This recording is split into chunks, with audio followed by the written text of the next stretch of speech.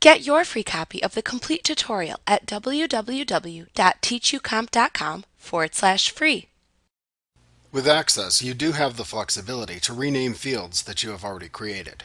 You should be extremely careful when you do this, as any changes that you make to field names are not necessarily updated in all of the related reports, forms, queries, macros, or other objects that were previously created and therefore referred to the old field names.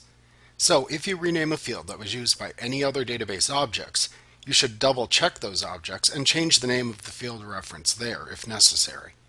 Doing that ensures that all the related database objects that were looking for the old field name will now look for the new field name to access the data within the field. To rename a field, open the table within which you want to rename a field in the Table Design view. Then click into the Field Name column of the field whose name you want to change.